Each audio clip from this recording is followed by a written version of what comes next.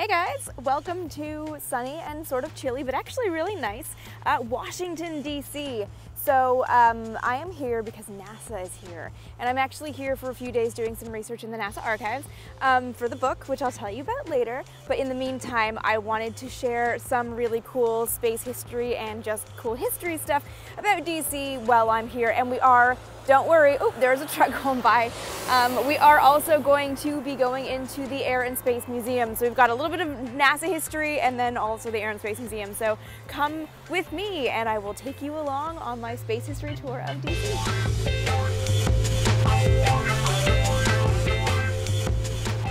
All right, so I should narrate this a bit more. This is day 3 of my 4 days in DC. And I've been in the archives for 2 days already, and I've got everything I need. Amazingly, I just took photographs of everything, guys. It's almost 1,000 pages. It's awesome. But I didn't think to take any pictures of the inside of NASA, which, in retrospect, honestly, it's an office building. It's not super exciting. But I thought I'd show you the outside of the building. Are you ready? Spin with me. Spin with me. It's an office building.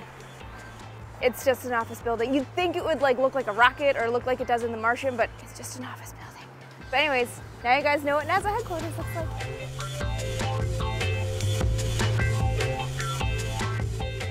All right, guys, this is a stop I've been really excited to do. So for reference, I'm in Lafayette Square. So if we turn over this way, the White House is right behind me. But the house that I am interested in right now is this yellow house on the corner that's behind me right there.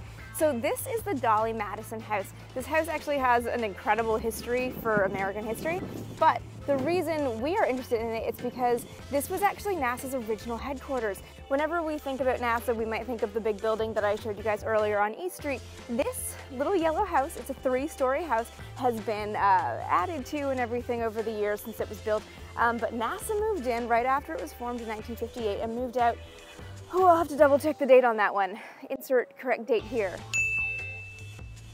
So when we think about the Mercury astronauts press conference, right, we've all seen the footage, or more likely remember the footage of, or the scene in The Right Stuff, when they're in that ballroom. This is where that actually happened. This was where the Space Task Group met. This is where everything at NASA started for the first 3 years. So I tried to get inside. Apparently now it is part of the federal court system, so you're not allowed to wander in and take pictures of the inside of the ballroom. So that's super neat. I'm really sad I couldn't go inside, but I really wanted to share this little nugget of history. So next time you're in DC, Lafayette Square, and you come to see the White House, because that's the thing people do, come see the Dolly Madison house and where NASA started.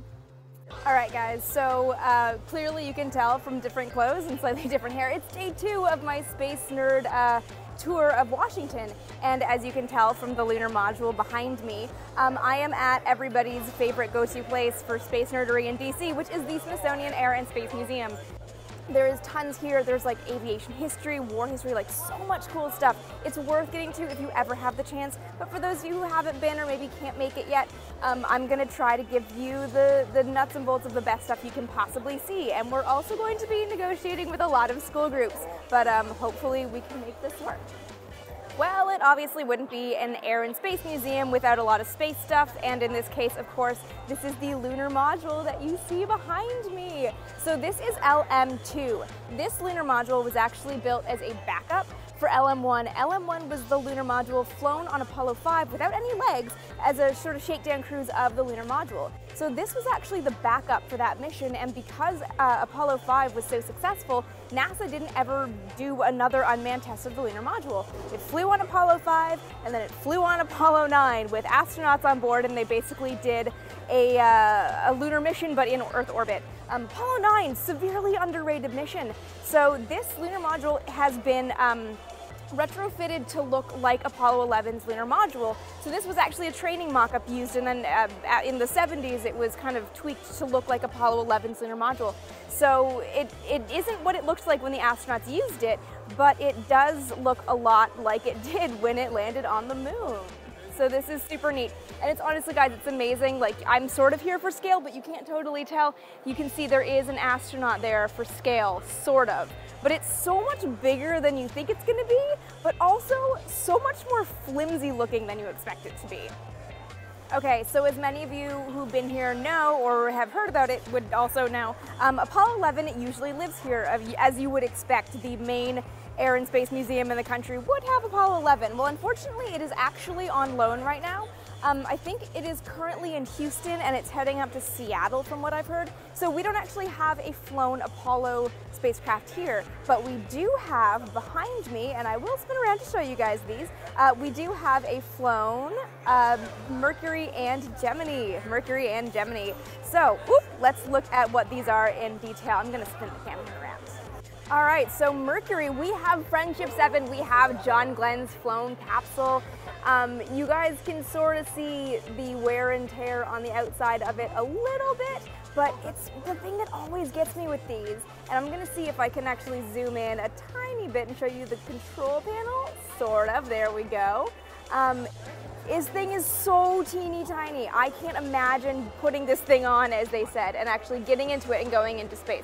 Now let's see if we can actually look at the heat shield a bit. We can kind of see the heat shield. It's hard because it's under glass, but you can kind of see the heat shield where it was, you know, protecting him through the atmosphere. And Gemini, guys, we have Gemini 4, the real Gemini 4, flown. I love this. So again, this is another one that every time I see them in person, it just shocks me how absolutely tiny they were. So this one, of course, was flown by Ed White on America's first EVA, or spacewalk, and Jim McDivitt in 1965. So you can see inside as well. I'm trying to get some kind of shot on the inside for you guys, but you can see just how tiny it really is. This is two guys. So think about it. Okay, this spacecraft, obviously, this one was Gemini 4. It was not a super long mission, but imagine Gemini 7. That was the 2-week endurance test to test the batteries and all the, you know, the fuel cells and stuff that they would need on Apollo. That's two guys in here for 2 weeks. So it's pretty incredible. And we're gonna walk around and I'm gonna try to show you guys, because you can see it, the wear on the heat shield from re-entry. Like that is pretty great looking. It kind of looks like a model of the moon. Okay, a couple of other really neat things are on the ceiling behind me, so I'm gonna attempt to show you guys while I tell you what they are, but you're gonna, oop, nope, wrong way. Okay, you're gonna see them, the reveal, it's full-scale model, I don't have to point out that much, full-scale model of Sputnik and Explorer 1. So of course, as we all know, Sputnik was the first ever satellite launched in 57, October 4th, 57. It's not very big. I mean, it looks big because I'm so far away from it, but it's at the size of a basketball. No, it's bigger than a basketball, but it weighed 184 pounds and just has these big long antennae. So as you can imagine, right, you always hear people saying that they could see Sputnik as it passed overhead. Well, let's look again at how absolutely tiny this thing is. You're not seeing this from the Earth, okay? What you're actually seeing, oops, sorry, there's my finger. Nope.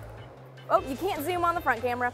What you're actually seeing is the light hitting the upper stage of the rocket that followed Sputnik into orbit. So then over here on this side, we have Explorer 1, which as we know is America's first satellite. You can kind of see they're both really small. They're both really small compared to the things that we launched after that. But that was, of course, the one that Wernher von Braun and his team helped get into space. This was the one that was launched on behalf of the Army. Vanguard 1 was the one that was launched on behalf of the Navy. And guys, I didn't know this was here, but we're gonna go find it next so that I can show you guys this, because I've never seen it. But they have the TV3 Vanguard 1 satellite here, and I'm super excited because it doesn't look good. All right, so these were one more shot, history's first 2 satellites. And now, let's go look at the first public failure of the American space age. All right, I promised you guys America's failed first satellite, and here's America's failed first satellite. So the story we all know of the TV3 Vanguard launch. This was never actually supposed to be a space shot, but Eisenhower actually got this mixed up in a briefing from one of his advisors and assumed that it was the launch. The launch was broadcast live.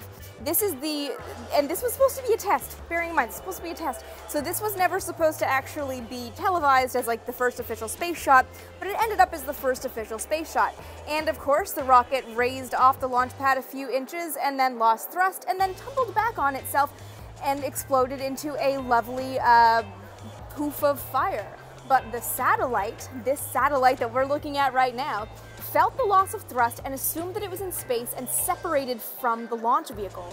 And it ended up in a nearby puddle, and it started broadcasting its beep for everyone to hear, super proud like it was in space, only it was actually in a puddle. And then they recovered it, and this is actually what it looks like. I have never seen this, and this, see if I can zoom into some of the cracked features on it, and you can actually see the inside of it. This is super neat. So Vanguard TV3, America, failed nationally and internationally on television. All right, so we've got John Glenn's Mercury spacesuit, and unfortunately being under glass, it's really hard to get a clean reflection, but I'm trying for you guys. And yeah, it's all in its beautiful silver glory. And right next to it, similarly under reflective glass, we have Yuri Gagarin's spacesuit, which is super neat. And also kind of emphasizes Gagarin wasn't super tall. He actually wasn't much taller than me. So here it is in all its orange glory. Another super cool suit that is in this museum is Alexei Leonov's EVA suit. So here it is on a dummy, which I'm not actually sure. I kind of feel like I heard at one point that this dummy is actually Ivan Ivanovich. But here it is shown as it looked getting out of the airlock on Voskhod 2. So this is, and you gotta remember, this is attached to a massive spacecraft. And for good measure, we of course have some moon suits. This is Dave Scott's EVA suit from Apollo 15. I love that you can still see the dust and grime on it. I mean, this is a worn-in lunar EVA suit. It looks so good. I don't know, I love it. And because we are not leaving out the Soviets, this is a Soviet EVA suit. So instead of having the separate backpack, it was actually built into the suit. You can kind of see that it's like, oh, it's reflective. It's really, really hard to show you guys, but basically there's a cavity where you'd put the suit on. Oh, you can sort of see it there. You'd put the suit on and then close it up with all the electronics against, I guess, your sort of inner suit. And this one, yeah, it's a little bit harder looking than the Apollo suits, but there you go. This was what the Soviets were planning to use when their cosmonauts walked on the moon. All right, it is basically impossible to get this whole thing in a frame at all, but I'm gonna do my darndest. We have a full-scale mock-up of Apollo Soyuz. So here's the Soyuz side, and over here we have the Apollo side. So this is obviously not flown. These are training mock-ups. The flown stuff is obviously, you know, didn't quite make it back through the atmosphere. But yeah, this is full scale, and it's just kind of amazing to see this up close and personal. And I have told this story before, but just in case you've forgotten it, this is the docking module between the two spacecraft. Now there's this weird story here, I'll bring it back down to me. There's a weird story that it had to be a common docking module because neither the Americans nor the Soviets were willing to be the female half of a male-female docking mechanism, which is absolutely untrue. The two spacecrafts just had different atmospheres. The Soviets used an oxygen-nitrogen mixed gas environment with equivalent pressure, or atmospheric pressure to sea level, and the Americans, as we knew on Apollo, used a 5 psi of pure oxygen. So you can't go between these two spacecraft without having a way to equalize the gases. So this wasn't because no one wanted to be the female half of a docking unit. This is because this was the only way to actually have the atmosphere pressurized between the two vehicles. So the cosmonauts would go into this and depressurize that and bleed it into the American side so they could go visit that and vice versa. You couldn't actually have the two spacecraft open to one another because their oxygen systems were completely separate. So this is another one behind me that's always impressive to see. The last time I saw one was at the Kansas Cosmosphere and it was lying down. It's more impressive standing up. So we have a V2.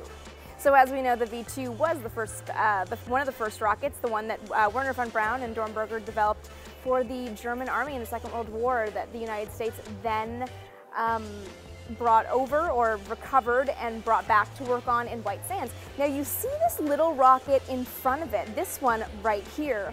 This is the JPL designed WAC Corporal, right? So it's much tinier than the V2. So you put these two things together and you get the bumper WAC. That's the first two-stage rocket, was the WAC Corporal on top of the V2.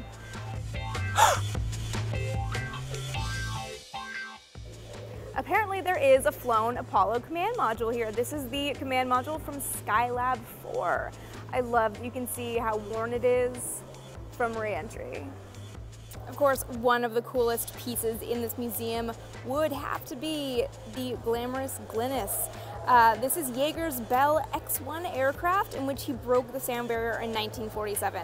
And every time I see this plane, or even a mock-up or a model, it blows my mind that it is so small. All right, guys, hands down, my favorite aircraft, you know, is the X-15. Oh my God, I am in love with this airplane. Every time I see this, it's so small. It's just so small, considering they went up to over 380,000 feet in this thing. Oh my God, and if you look at the back end of it, it's just power. It's just a big, powerful rocket with a cockpit on it. It's just nuts. I love this plane. All right, so I am gonna go ahead and say that my favorite thing in this museum this time around might actually be the Spirit of St. Louis. For some reason, or I guess St. Louis, because I always pronounce that like a non-American. So when you think about transatlantic flight, like yes, okay, anyone who's been in an airplane and crossed the Atlantic Ocean or any big body of water, it's big. These planes are big. The last time I personally flew overseas was in an Airbus A380, the double-decker massive jet, and it was insane. Can you imagine crossing the Atlantic alone in this thing? I've always been a bit of a I've always been a Lindbergh fan. Anyone who loves aviation and space history can't not be a Lindbergh fan. I feel like I just have a new appreciation for just everything that he did, seeing how small this thing is. 33 hours from Roosevelt Field in Long Island in New York to Paris, France, in that thing, alone over the ocean.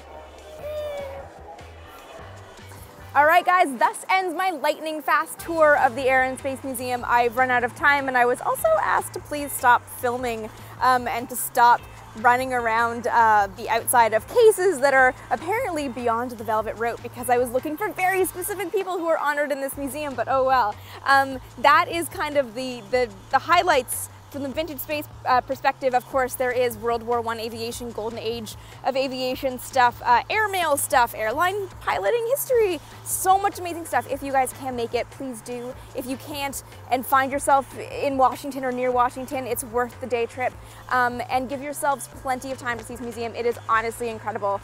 As always, guys, okay, so this is a one-off, right? You guys know I normally do straight up education videos. If you do like that kind of stuff, be sure to subscribe so you never miss an episode. And of course, consider sponsoring Vintage Space. You can do that. There is a video right up here that tells you all about sponsorships so that I can continue making the content that you guys love. And of course, you can always follow me across social media on Facebook, Twitter, and Instagram for daily Vintage Space content. All right, thank you so much, guys. Thanks for watching.